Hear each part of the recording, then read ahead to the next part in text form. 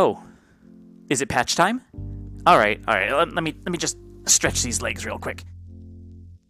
All right, boy howdy everybody. This is Shane Emerst here, and welcome to VRChat 2022.1.1. No, there's no physics bones yet. That's still in the soon TM pile, and I'm ever saddened about that. Instead, we got a couple little things and one just absolutely insane thing that will change VRChat forever, and I absolutely 100% mean that. Let's start with the little things, because we're going to spend way too much time in Insaneville if we start with the big stuff. The new tunneling movement feature is a nice bridge between the out-of-body experience of third-person locomotion and potentially nauseating movement in first-person. Tunneling keeps you in your head, but now casts a scalable vignette effect around your periphery to help keep your lunch in your stomach, if you have one of those. For new users and even some of the more sensitive experienced users whose VR legs need some fine-tuning, this is absolutely for you. If you have friends with peg legs instead of VR legs, so much so that they've stopped playing, well, now they can, so bring them back. A couple other notes. There's now a voice parameter for usage on avatars. Now the avatar wearer can change their microphone amplitude from 0.0 to 1.0 because that's not going to be used for evil at all. They've also added a view profile button to friend request notifications, probably because it's a good idea to be reminded of who friended you the night before, when you were plastered. This is why I keep telling you to drink responsibly and you never do. They've fixed an issue where the upper chest bone was not being networked properly, which, especially for full body users, could cause desynced poses when it was mapped. This has been why in any legit tutorial, you've been told to never ever bind an upper chest bone to anything. This fix is in here particularly because of a certain Twitter video we saw recently that'll be showing the light of day soon. More info much sooner than later, I hope. They fixed an issue where some friends would be stuck online after they'd logged off, which I saw multiple times and confused me heavily, so I'm very glad this was fixed. The output log was being a naughty document and was sometimes affecting performance because it was being written to so much, so that's been heavily neutered. Ooh, poor thing. If you're having problems though, you can re-enable these logs and add some new ones by using the new -- enable verbose logging launch option to VRChat. A new experimental feature, they've added the -- enable AV Pro in Proton launch option, which will allow Proton users, aka all you fancy Steam Deck people and, you fancy Linux people, to re-enable AV Pro for video playback, but this may cause crashes, so you have been warned. Fixed an issue where closing the stream camera would open the photo camera every bloody time. Thank you for that fix.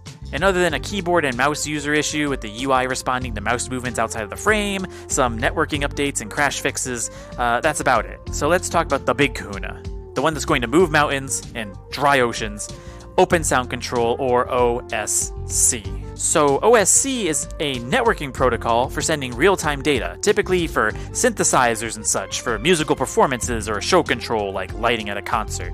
VRChat has taken OSC and is using it as if the sound part didn't even exist. Instead, how it works is you can take data from outside of the program and pipe it into your VRChat avatar's animator. What this effectively means is, as long as you can take a thing, some input connected to your computer or on your computer, convert it into OSC, and then pipe it into your animator using integers, booleans, or floating point numbers, you can have your avatar execute predefined things. For example, let's say you use a program to push your heart rate in real time from your Apple Watch or Fitbit to your computer, right? Then you can take that integer, say 35, that's a normal human heart rate, and pipe it into OSC. Now you can use your animator to, say, set a glow or emissive effect on your character to 35 pulses a minute. Now you have literally a part of you on your avatar. And that's just one example. Keyboard and mouse folks can utilize input from a webcam to turn your character left or right when you turn your head.